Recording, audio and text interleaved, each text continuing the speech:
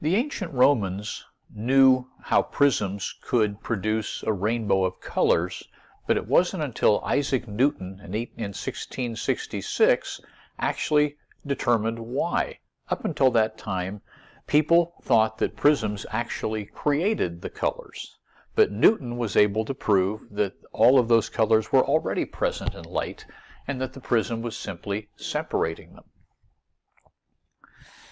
In 1860, Bunsen and Kirchhoff created the first modern spectroscope. Basically what it did is it used a prism. As you can see, there is a prism in the center of this device. So they would heat a sample of an element in a flame, the light would pass through a prism, and then it would separate the colors produced by that particular element. It turned out that each element had a very specific series of colors. So it was almost like a fingerprint. Each of these elements has a very specific array of colored lines of light. Now at that time, scientists had no idea why elements produced only very particular colors, and they had no idea why they produced colors at all. Remember, back in those days, in 1860, they knew that atoms existed, but at that time they still thought atoms were simply indivisible balls. They had no idea about the structure of atoms, that they contained electrons, protons, and neutrons. Now, an interesting thing one can do, because each of these elements has a very specific array of colors, you can use spectroscopes to identify unknown samples. For example, let's suppose we had a sample of water, and we heated it up in a flame, and we passed the light through a prism and found that these particular lines of light were formed. We can take a look at these known samples and very quickly deduce that, there must be lithium in this particular sample. So it's a very useful tool for identifying elements in unknown samples. Another really important use of spectroscopy was to discover new elements.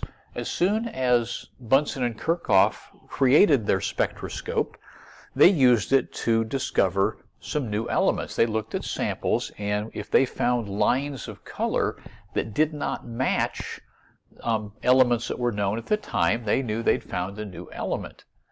So in 1860, the same year that they produced their spectroscope, they discovered cesium, and a year later, rubidium. Other chemists also used the spectroscope, and they discovered thallium in 1861 and indium in 1863. Now, one element I left off that list, I did for a reason. That's because it's the only element in the history of chemistry that was not first discovered on Earth. What do you suppose that element was? Well, let me give you a hint. And the answer, of course, is helium.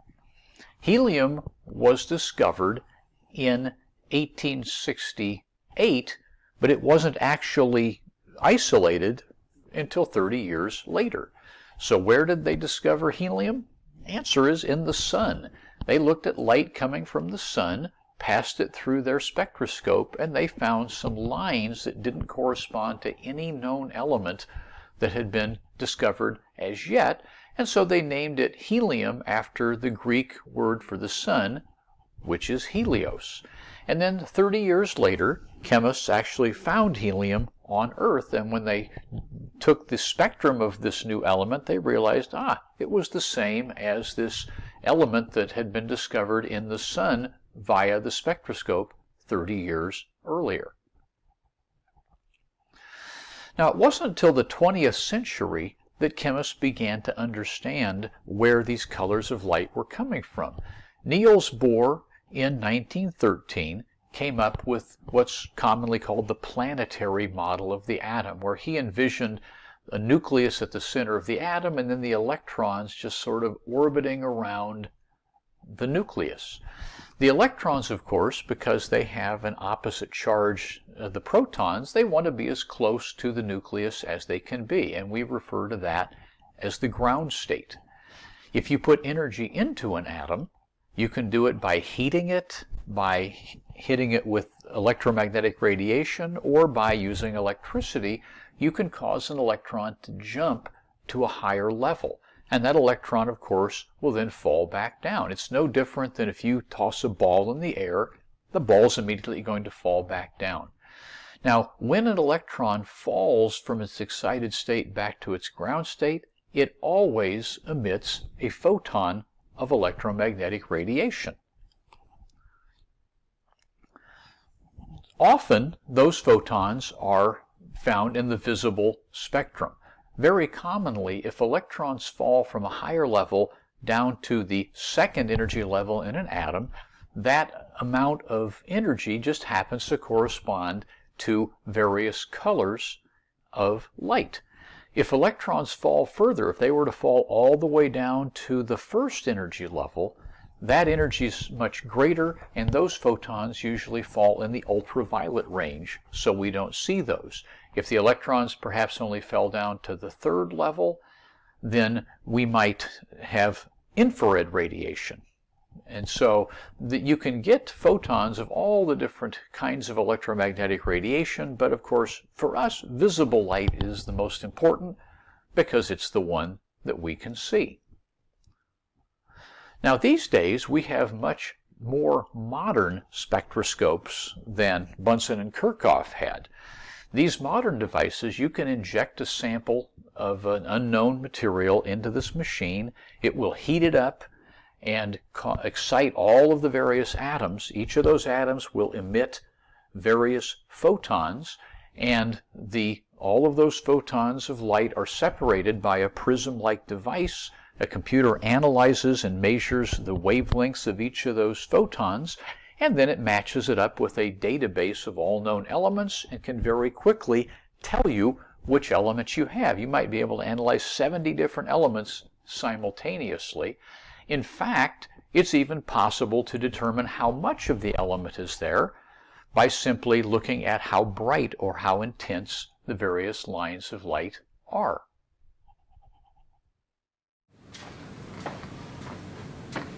Good morning, everybody. Today we're going to be doing experiment number 6, which is identifying elements by the colors they emit when they're heated up in a flame. So we're going to be investigating 6 different elements. We've got sodium, potassium, calcium, strontium, barium, and copper. Each of those elements, when they're heated in a flame, causes the electrons to be excited, and of course, like we talked about in class, when the electrons fall back down to their ground state, they emit various colors of light. And I've chosen these 6 elements because they give pretty distinctive colors, which we'll find out in a little bit. So the lab is pretty straightforward. We're going to be heating up samples of each of these elements in a Bunsen burner. And to do that, we're going to be using a metal rod. So we have these glass rods with a little metal tip on them. We're simply going to dip the metal tip into a solution of the element, put it in the Bunsen burner flame, and then observe the colors that appear. Now, in the past, we have used what's called nichrome wire. It's made of nickel and chromium.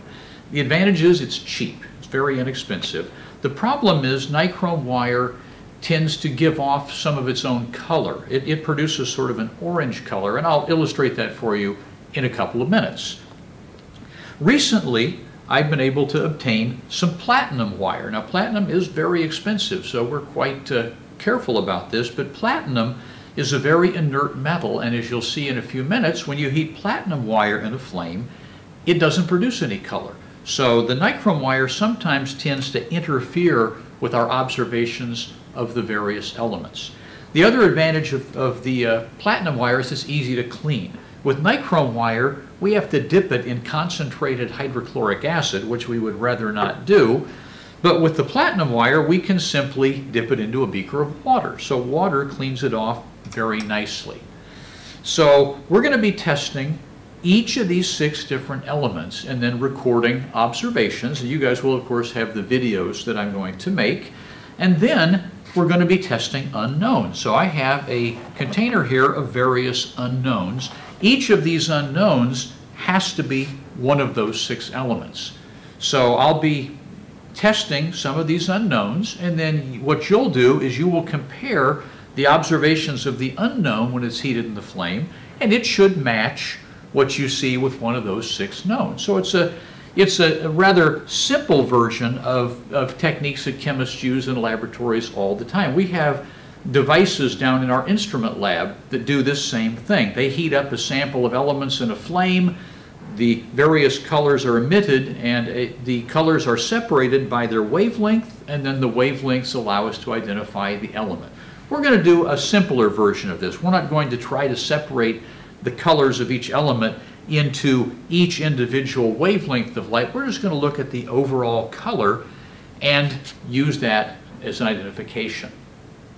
All right, well, let's go ahead over to the lab and get to work. Now, before we get started, I did tell you that I would show you the difference between nichrome and platinum wire. So let's take a look first at the nichrome. As you can see, nichrome wire tends to give off quite a bright orange light, and this can tend to interfere with some of our samples, especially those that are orange. Now let's take a look at the platinum wire. The platinum wire gives off only a small amount of orange light, and so that's usually not enough to interfere with our results. So platinum is expensive, but it's worth it because it gives us much better results. Let's begin with sodium. We have a solution of sodium chloride. We'll put a drop of that on the tip of our metal rod and then put it into the flame. You can see the sodium has a very intense sort of yellow-orange color. That intensity can be very useful in identifying it. Here's another drop, and again, very, very bright. They actually use sodium in some of those overhead street lights that gives that very bright, gaudy yellow color that you sometimes see in parking lots. All right, let's make sure our wire is clean, and it looks fairly colorless, so we must have gotten the sodium off. So let's go ahead and test a sample of calcium. You'll notice that the calcium is not quite as intense as sodium. It's more of a deeper orange color. It's still got some yellow, but it is more orange, and it's not quite as intense as the sodium. So these two are fairly similar to one another. So if you have sodium or calcium as your unknowns, you have to be real careful. Let's take a look at one more sample of this. Again, you can see much more orange, even a little reddish with the calcium, and not quite so bright as the sodium is. Now let's take a look at potassium. Potassium gives sort of a lovely violet or lavender color, as most people like to describe it. Let's take a look at that again. Notice it's much fainter than sodium, but it has that very nice, mild violet color. There, one more time. So potassium is pretty easy to recognize. It's the only element we'll be testing that has that violet color, and it's also fairly faint. Now let's make sure we have the wire clean for our next test. So we'll put it back in the flame after rinsing it off, and we can see there's virtually no color. So it looks like we are good to go. Next, let's take a look at barium. You'll notice that barium gives sort of a yellowish and then turns to green, so it's also pretty distinctive. Let's go ahead and take a look at another drop. Again, after a bit it turns into that nice green color, so it's pretty easy to identify. Now let's take a look at strontium. Strontium has a really nice, intense red color. You give it a moment, you can see it's a very deep red, much more so than calcium. They actually use strontium in fireworks. Anytime you want to have a nice red in fireworks, strontium is what they're using. For the blues, they use copper. For yellows, sodium. So these elements have some very practical uses. Again, you can see a very nice deep red color, so it's pretty easy to tell strontium apart from calcium. And finally, let's take a look at copper. Copper gives a very pretty sort of greenish blue color. Very characteristic. Let's take a look at another sample. So copper is pretty easy to recognize. That lovely intense blue-green color almost gives us a rainbow of colors. All right, let's test a few of these unknowns now. We'll start out with unknown number 18 and see if you can figure out what it is. Okay, it's got a pretty nice bright yellow color. Let's take a look at that again.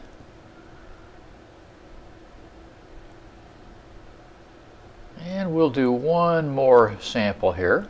Good look at this. And then you can go back and take a look at the samples we tested earlier and for comparison and see if you can figure out the identity of unknown number 18.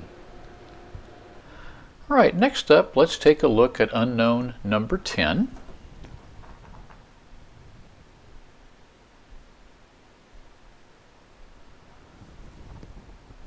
All right, that's got sort of a pale yellowish green color. I think you'll be able to figure out which one that is. Our next sample will be unknown number 14.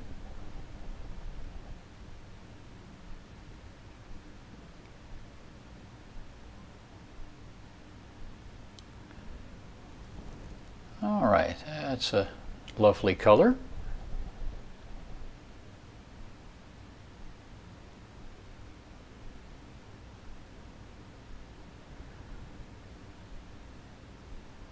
All right, again, that's unknown number 14. Now let's take a look at unknown number 16.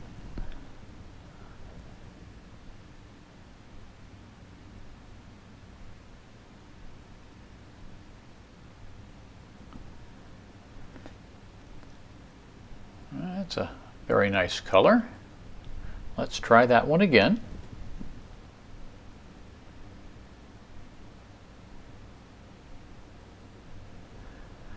And one more time just so you get a really good look.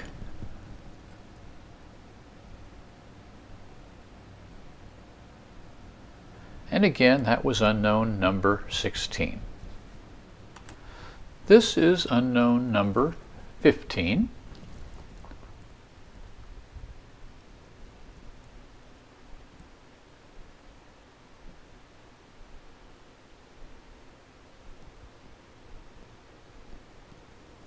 All right, let's take a look at that one again.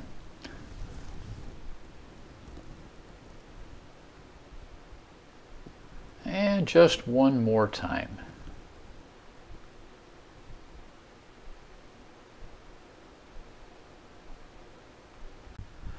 And this will be unknown number 5.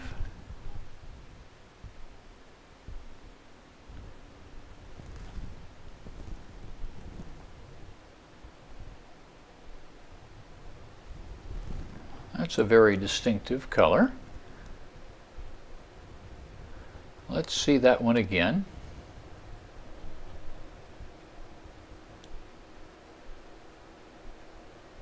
And just one more time.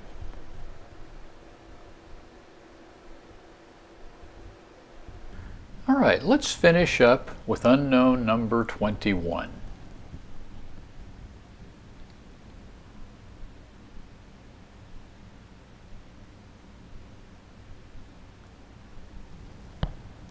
That's a pretty impressive color.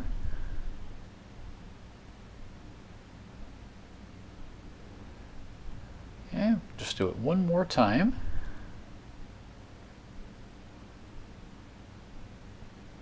And that's unknown number 21.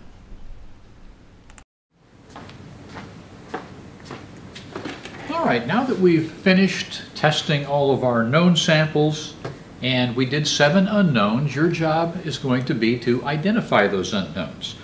Now, one thing that students often ask me, and they get very nervous, is they will test 2 unknowns and they look the same. And they say, wow, is it possible that I could have 2 unknowns that are the same? The answer is absolutely, because there are only 6 choices for your known sample, which means there can only be 6 different unknowns. This box here has 21 bottles in it, so clearly there are multiple bottles of each unknown, so certainly you could get the same one. I did that purposely in these tests for our online lab, so you will find that of those 7 unknowns, of course, there has to at least be 2 that are the same, because there's only 6 different possibilities. So you'll have to look really carefully when you analyze those.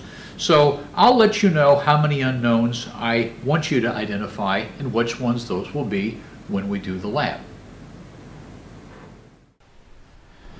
Now that we've finished the experimental part of the lab, I think it's time we should have some fun.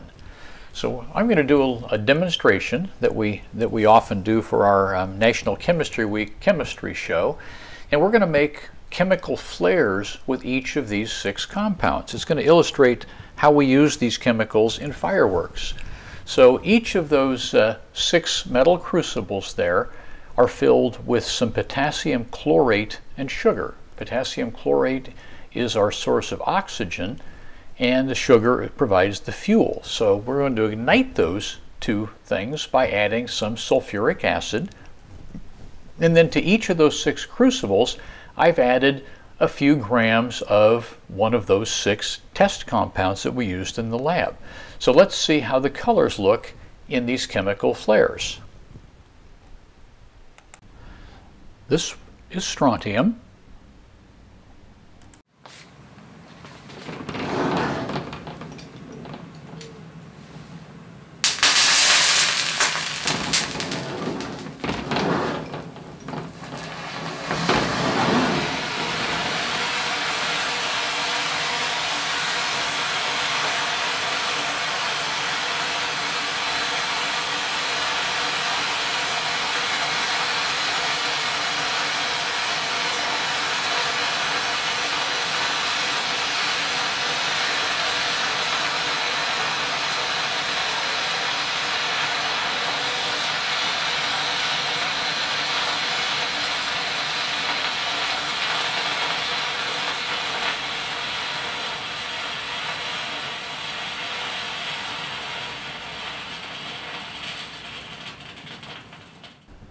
This is potassium.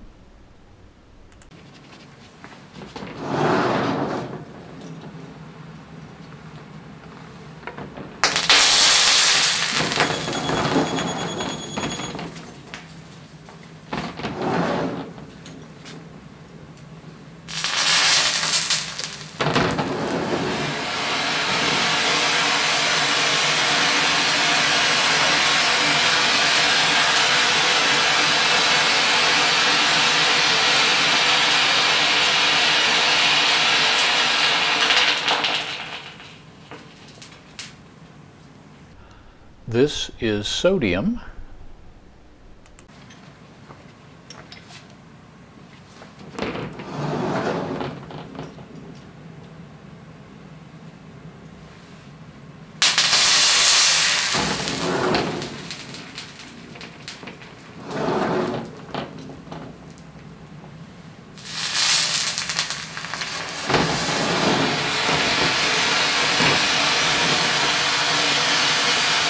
There's that lovely yellow colored sodium.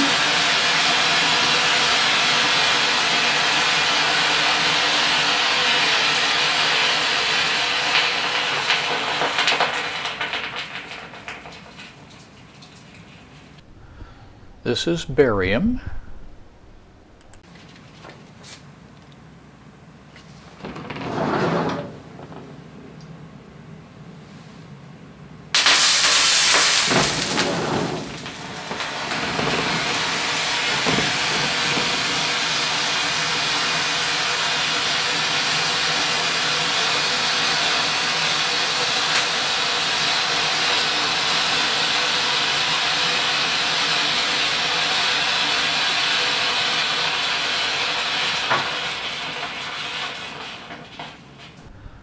This is calcium.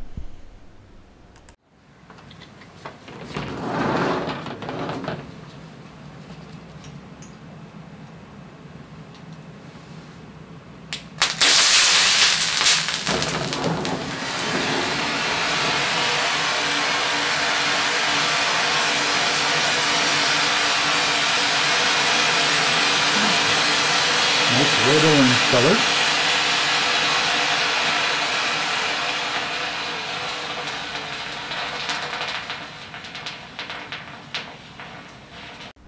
And finally, copper.